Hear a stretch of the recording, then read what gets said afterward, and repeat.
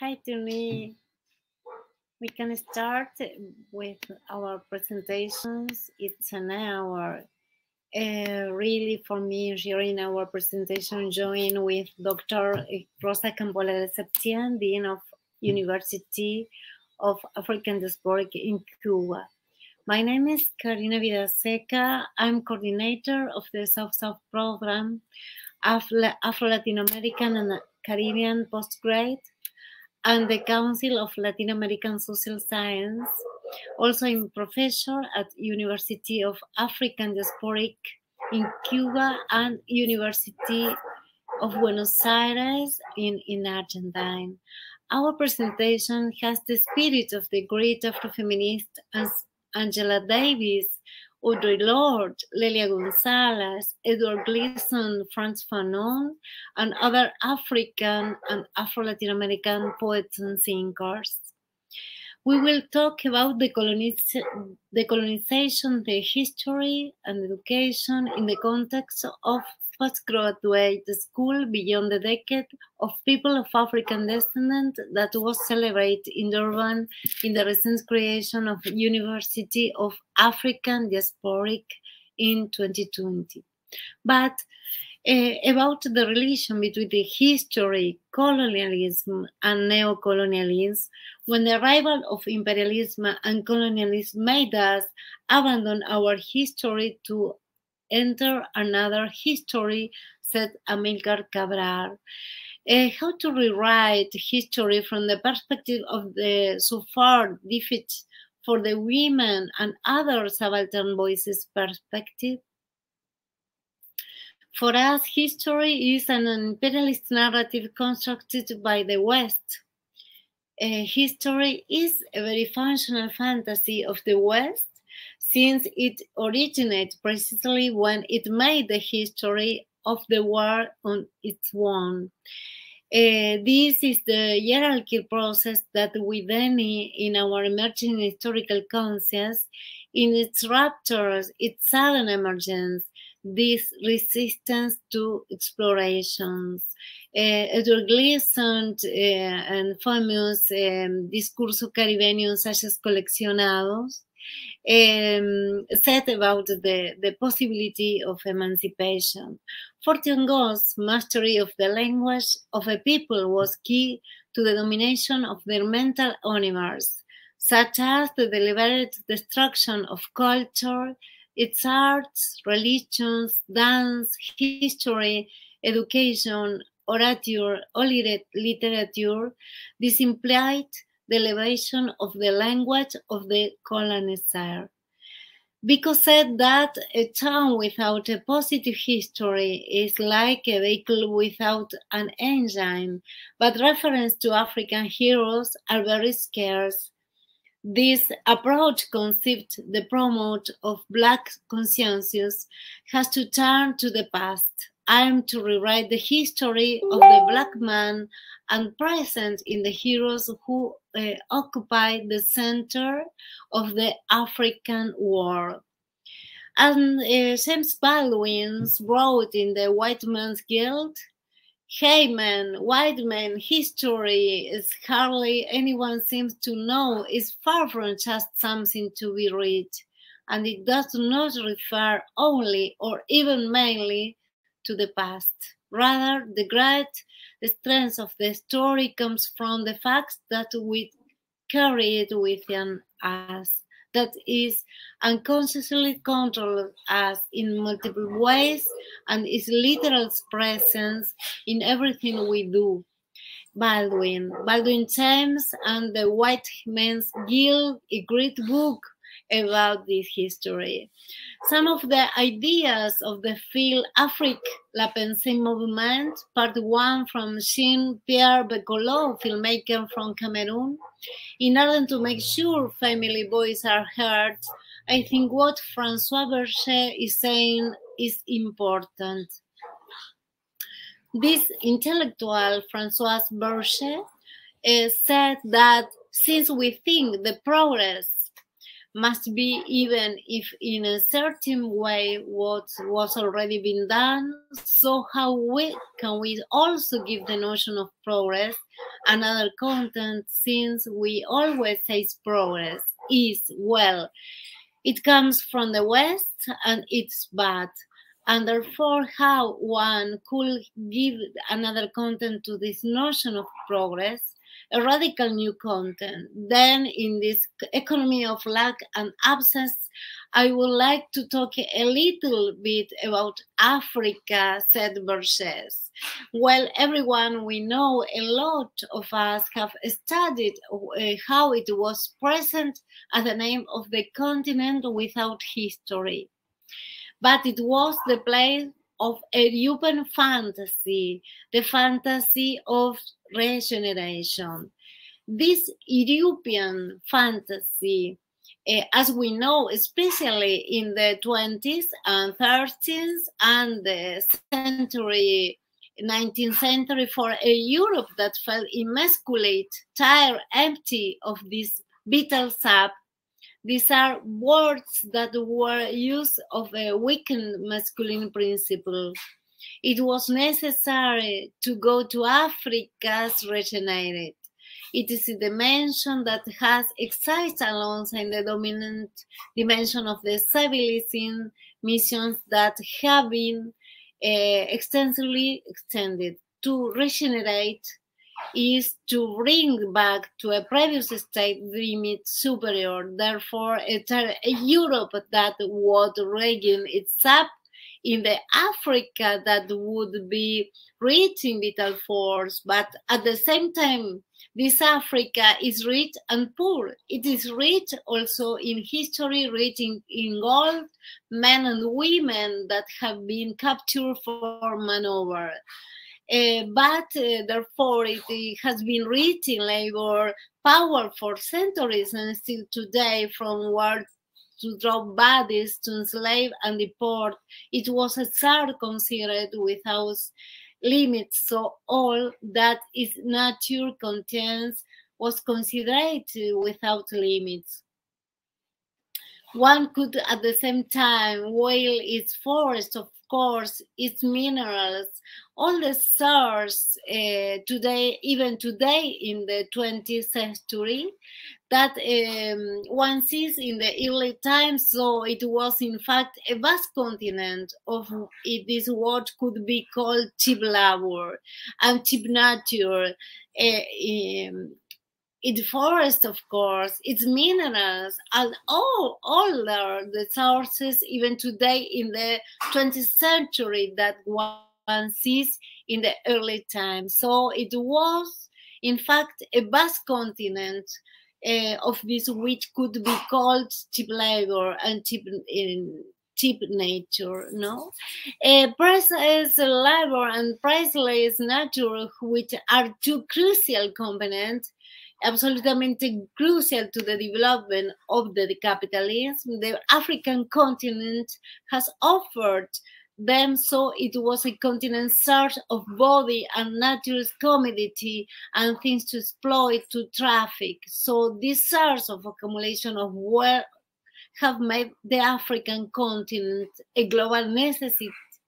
Without the African continent, there would have been this development. And I'm not talking about today, I am talking about previous centuries. It is through the slave trade and the exploitation of resources that the wealth of the American and the Caribbean shift the axis of wealth. And it is well known what historians have shown now instituting the North-South axis and weaken the South-South relations that were millennia old, which excited from west to east, and it is known from the African continent with the Arabian Gulf and with Asia. So we have this shift that actually starts from the idea that there are unlimited sources.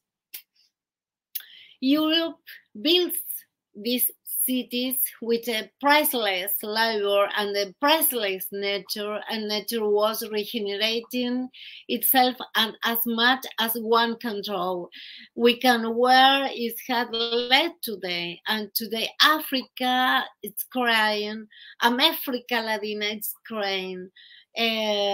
Regarding about the necessary source to the planetary economy. It continues to supply from cheap labor and cheap nature. I will not give you all the figures you know about the worst copper and the cobalt reserves and all the things, lithium, that are good, and also today all the young things that are millions of young people in Africa and Africa Latina, and who can represent both a new source of cheap labor. So how to rethink how to this notion really transform these ideas, endless sources, and the rich that exist today on Africans' resources, and have be compared with the rushes that have happened in the 15th and 16th centuries on the labor force, and thus benefiting the birth of capitalism and industrial revolution. Professor Boaventura de Sousa Santos defines as decolonizing history, decolonized history to an intellectual intervention that confront the different modes of modern domination. To the extent that they have configured the hegemonic writing of modern history, in a critique of the dominant versions of Western modernity that made a sharp separation of the war between metropolitan and colonial societies. For the author, colonial history corresponds to the abyssal line or linea abysmal, which fractures colonized societies. The abyssal line is the radical line of separation between full humanized beings o seres humanos y seres subhumanos, between fully human beings and subhuman beings, the most radical naturalization of social hierarchies in modern times. Thus, this line occupies the center of European colonial expansion,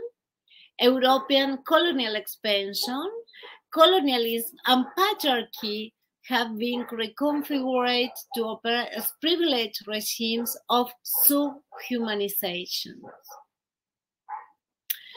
What new perspectives have been developed around the thesis of the decolonization of history from the academic and artistic and activist fields?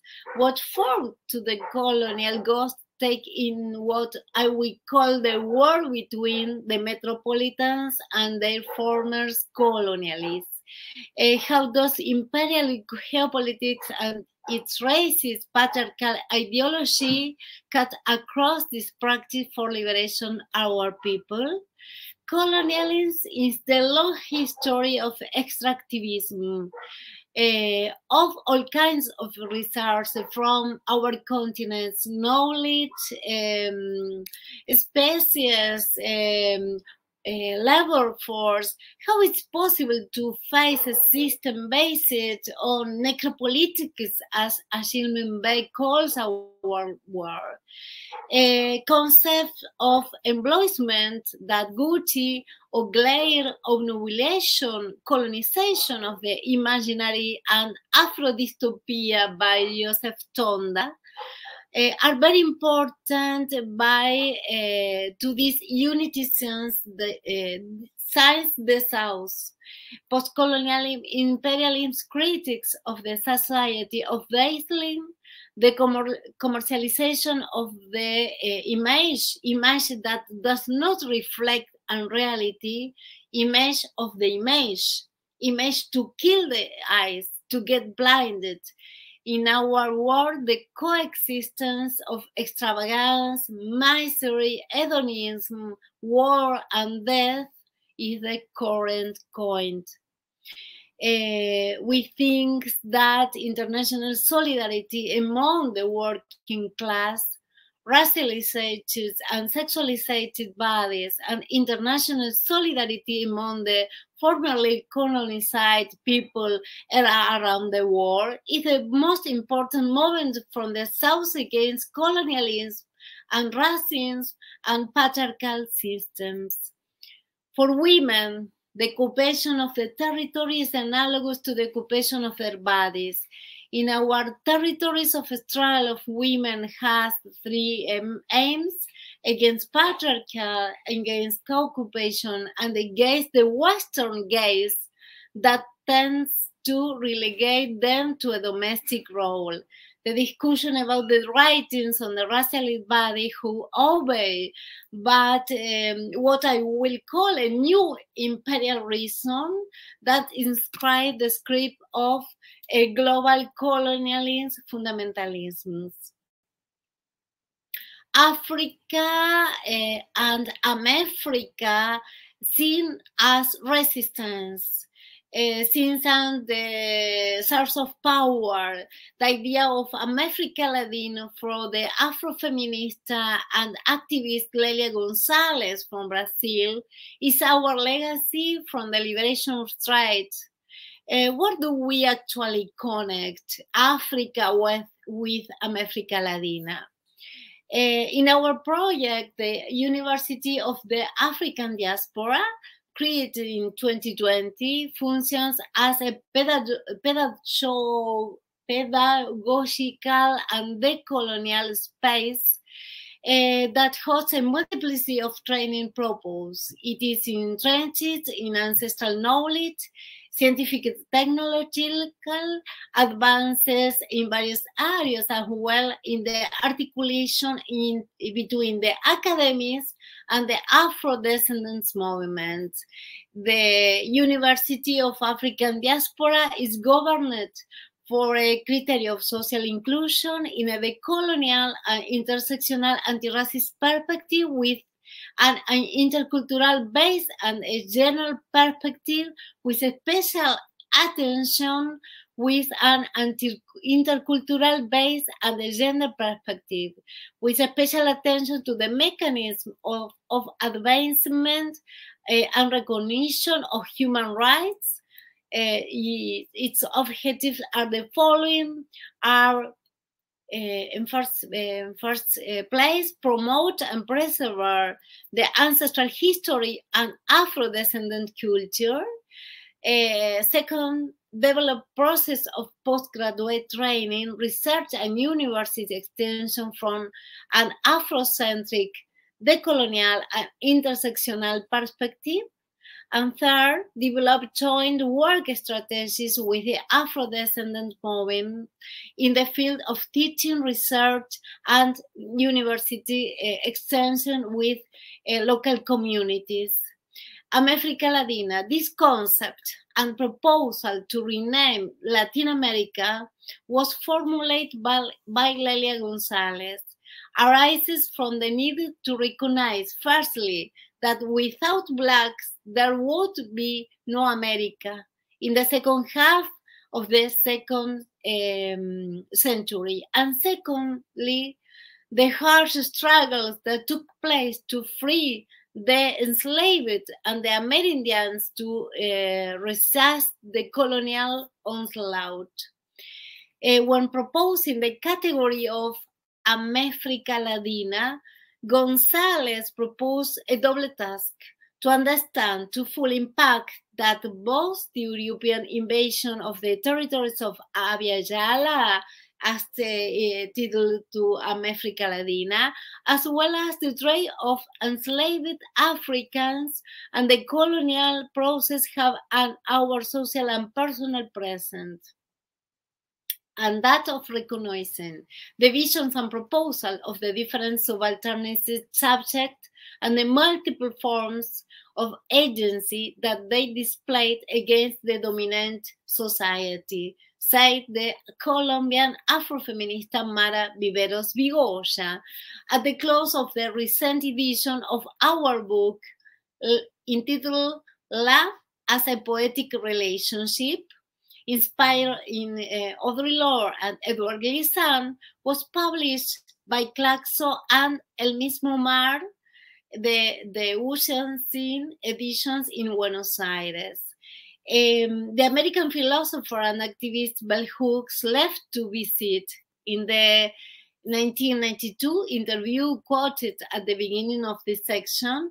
Bell Hooks described the economics, the dynamics of a globalized world, RAL, by control and fear. Well, Bell Hooks wrote this line 30 years ago. Today, in a world of pandemic and global inequality, it is more urgent than ever to think about the role of feminism. Bell Hooks discussed in many of these words about the importance of love.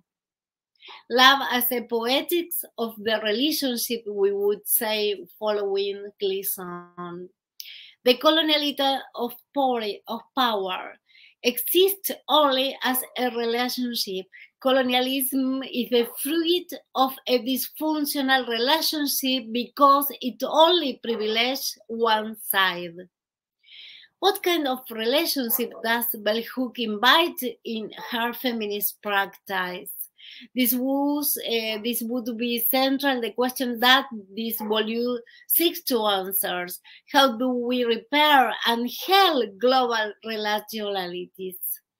Bell Hooks says that the understand love, it is necessary to understand the suffering of the other. The philosopher Maria Lugones, born in Argentina, in my country, and representative of the decolonial feminists, and Bell Hooks are two of our models of decolonial feminism.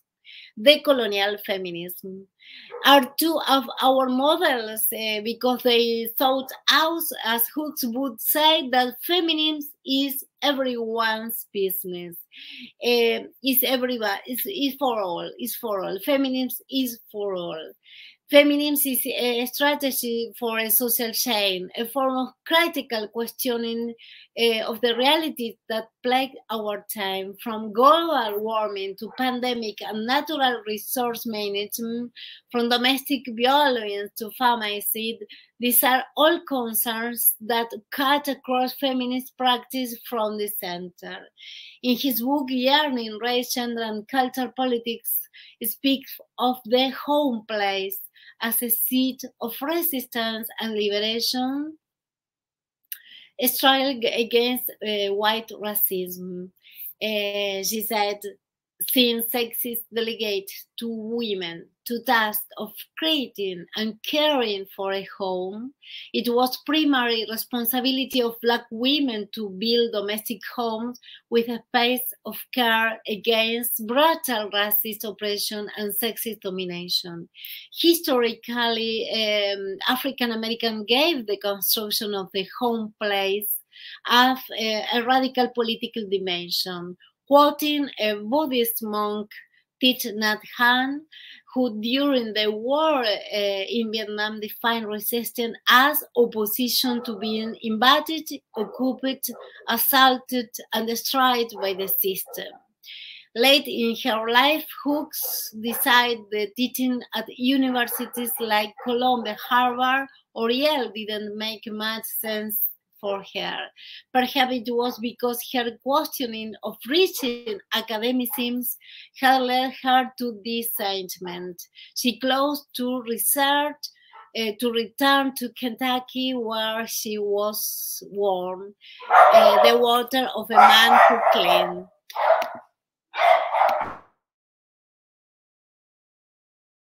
He went back to recall it.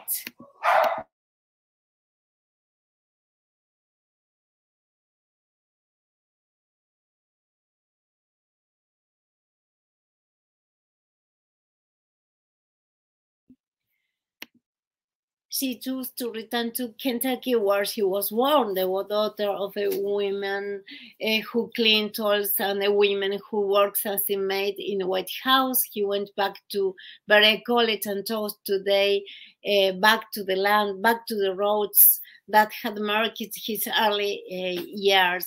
He brought his book belonging and culture of place, which is part autobiography and part ideological proclamation about segregation in the United States. The African American experience in rural community in the South, like the ones in Kentucky, where she grew up.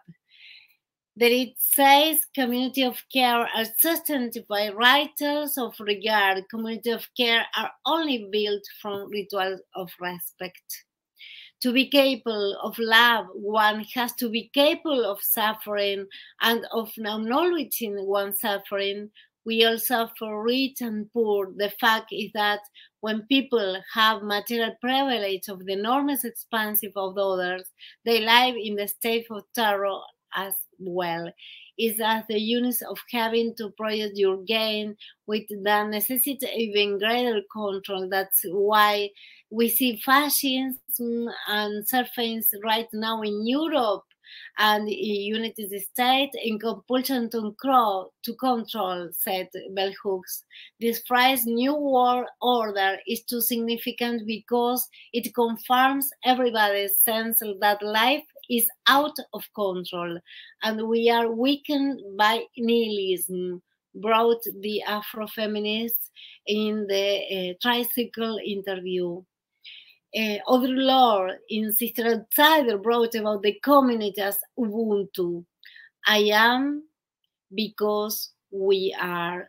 Ubuntu is the central concept that we see is very, very important for this world. And I like to celebrate this text wrote by Audre Lorde that say, this year in my house, we have celebrated Kwanzaa, the African American Harvest Festival, which begins on the day after Christmas and lasts a week.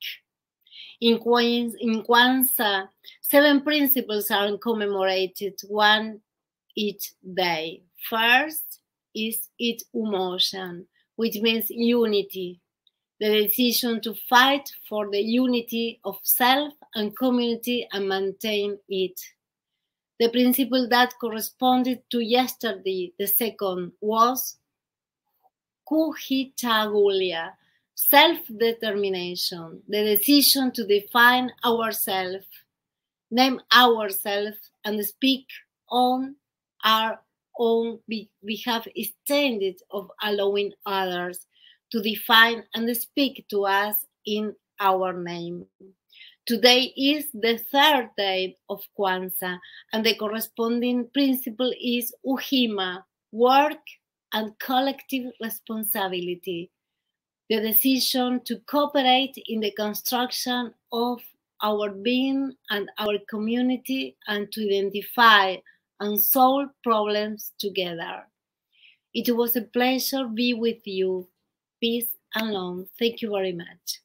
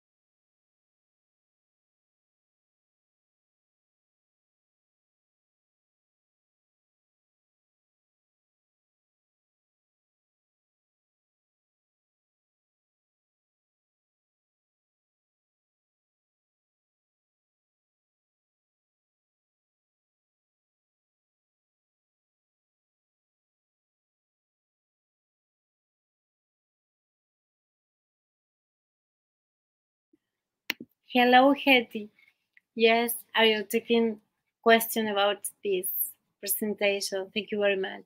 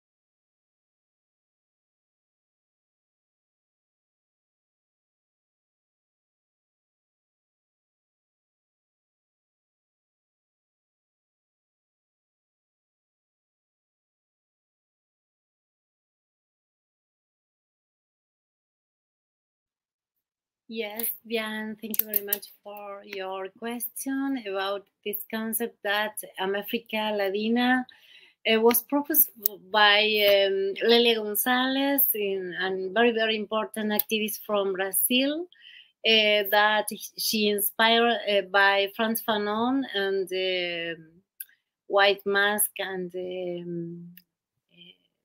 to understand the full impact that both the European invasion of the territory of America, as well as the trade of the enslaved Africans and the colonial process have on our social and personal present, and that of recognizing the vision of proposal of the different subaltern voices and the multiple forms of agency that displays against the dominant society. Africa Latina is a joint concept that is make possible to unite Africa with America Latina and Caribbean.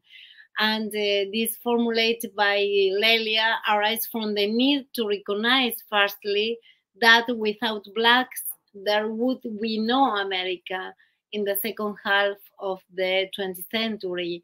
And secondly, the harsh struggles that took place to free the enslaved and the American Indians, original peoples, to resist the colonialism. This category also is very, very important for to register the religions of African matrix, no, and spirituality, feminism.